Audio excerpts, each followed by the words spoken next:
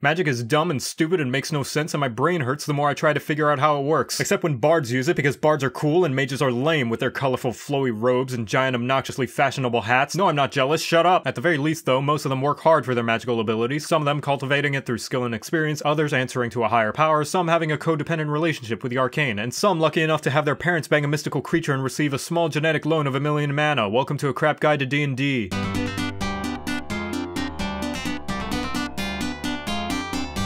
Get your stupid hats ready, it's time for the casters, where your weapons suck, your armors suck, and your martial skills are closer to that of the average D&D player. Instead, you'll be relying on the mystical, magnificent mass of magics. Except in this case, not really relying on it, more like bullying it into doing what you want. Sorcerers are those who disrespect the rules of magic and can easily manipulate it, like it's some young adult who's desperate for food that isn't microwaved or takeout. Maybe that's why your hit die is the one used for Monopoly games. That's right, a pathetic D6, which likely means the DM won't have to do much to make you piss your pants in fear. The Cirque du Soleil's metamagic feature means you can enhance the spells you cast by paying off the essence of arcane with the inheritance money you got from your magical parents, and allows you to influence your spells to take on a variety of effects to your liking. Its effects include, but are not limited to, biased AoEs, angry AoEs, spells that gotta go fast, say, "Nuh-uh, I totally got you, I hit your shirt, clothing counts," get an extended spell warranty, double penetration, or even cast with the sound of your armpit farts if you don't feel like talking that day.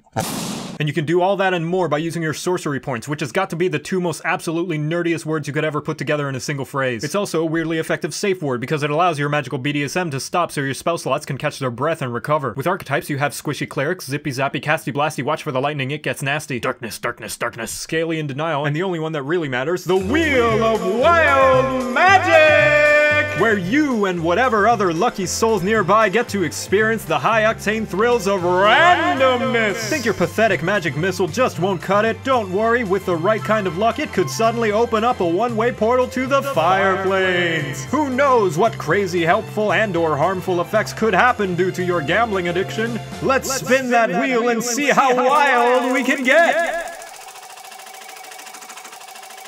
I may have spun it a little bit too hard because of my stonkingly huge muscles, so we'll just let that go for a while. Now the main difference between the three arcane casters is how they get their magic. While wizards take years studying for the ACT and warlocks keep having to pay interest to their demon lord shareholders, sorcerers' magic comes from the fact that they were born inherently talented instead of needing to do any actual work. That's why your casting ability is charisma, because we totally need more of those, and just because you can cast spells doesn't necessarily mean you're smart. But who cares what's smart when you can cast big spells with big effects so your big numbers can turn the big baddies into big piles of giblety experience points. Insert fireball joke. And now you know how to play Sorcerer, you're welcome.